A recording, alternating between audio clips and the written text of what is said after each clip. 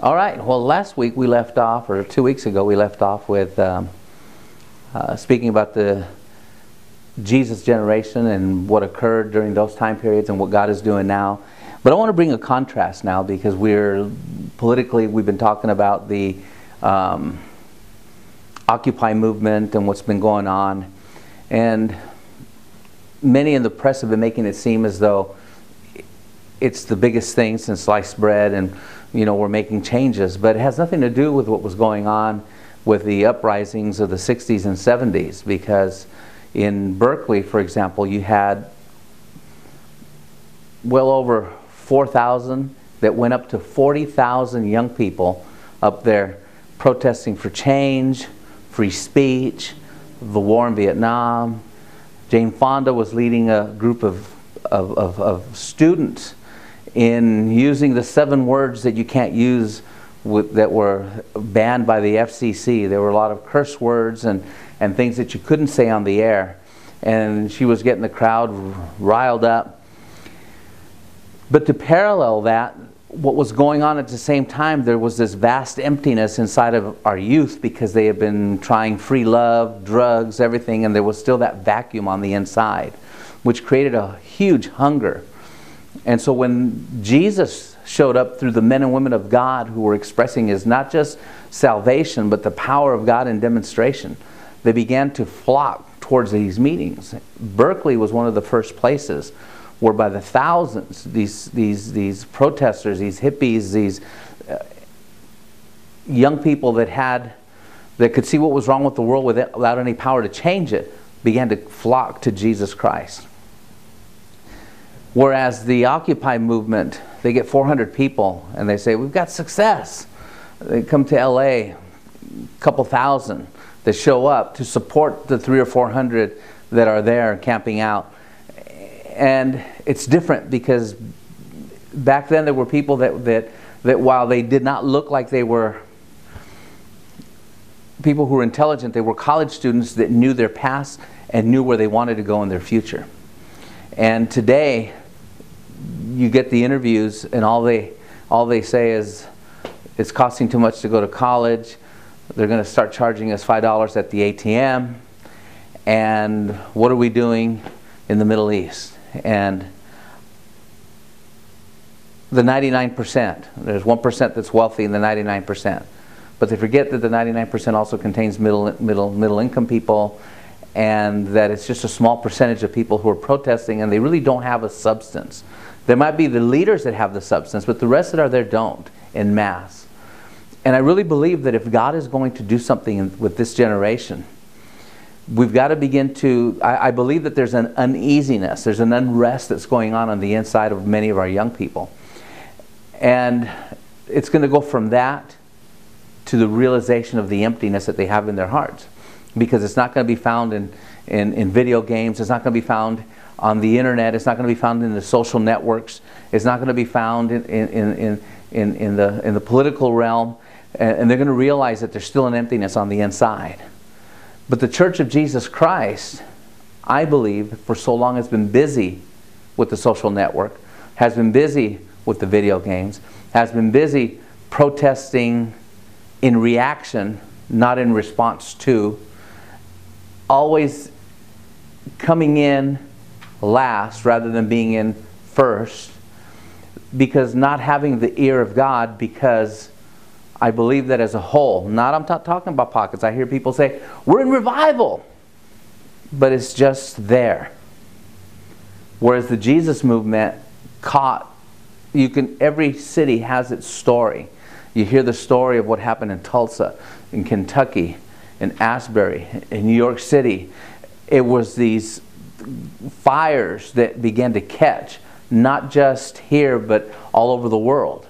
And it was young people in mass who were attracted to the things of God. And so, right now I do believe that there are people who say, well, it's come. You got Bethel, you've got Florida, you've got Atlanta, you've got a few cities, but it's not catching. And so, and I'm not saying that in a negative sense, because there's people that will take from there and try to create something. But you can't create hunger. Hunger has to exist. Or at least the contrast The power of God has to be in demonstration that follows the Word of God that goes forth. And so I believe that in this time period, God wants to do something with people who are in their 50s, if you will, the Joshuas and Calebs. God wants to raise them up. It's their time. And it's like Hannah, who was ready to give birth and had wanted a child for so long, and was the ridicule of the ages because the other wife had a child and would tease her, even though her husband would give Hannah, if you will, the good stuff and make her feel loved. But there was no child. But at the same time, you had Eli, who was diminishing in health, and his kids were violating every one of God's temple laws and rules, and the presence of God was no longer abiding. And so at the same time, God needed his man, and Hannah needed her son. And so we're in this place right now where the church of Jesus Christ needs the presence of God to come in and lead. Just as it did in the days when they crossed the Jordan, the presence of God led the people into the promised land. Many times we drum it up through gain, and prosperity does not equal God's blessing or God's proof of blessing upon a people. Because we know, and the psalmist always cried out about and lamented, why do the wicked prosper? There were times and seasons in people's lives when things would occur. And so I think that we're at that place right now where God is moving in the lives of his people. And I think that the hunger is occurring in the people who are hearing, the remnant of the body, who are hearing and are readying themselves for what God wants to do. Because we also have to be ready to put the nets out. Because see, we can't get weary like Peter did when he was putting the nets out and didn't catch anything all night. But when Jesus showed up, he told them, cast out again, and then put the nets out on the right side. And they were so full they could hardly contain them. And I think we're in that little pocket of time where God is about to do greater than what he has done in all of the historic revivals and awakenings combined. Because I believe we're coming up we're just in the beginnings of a third awakening. And this world needs an awakening to God.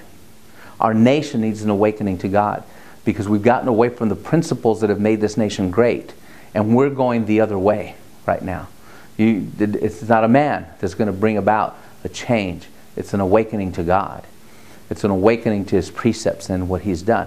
Revival is something that can sustain a society, it can sustain a community, can sustain a society, and can spread nationwide, because Jesus said that we're to create, or we're to bring about followers, disciples.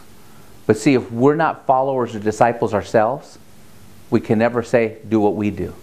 Because many have confused knowledge with the Word of God with intimacy.